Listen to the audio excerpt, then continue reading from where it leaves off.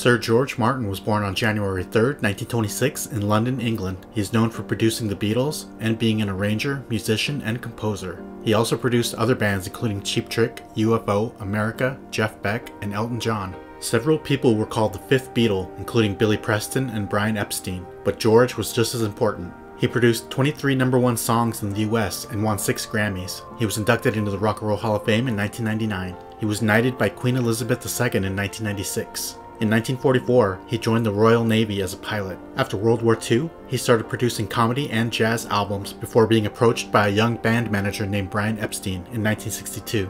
He was hoping someone would take a chance on the Beatles. When George first heard the demos, he wasn't impressed. He said it wasn't very good. In fact, it was awful. George signed them to Parlophone Records. With his guidance, they became the most important band in history. He was married twice and had 4 children. He died in his sleep in 2016. He was 90 years old.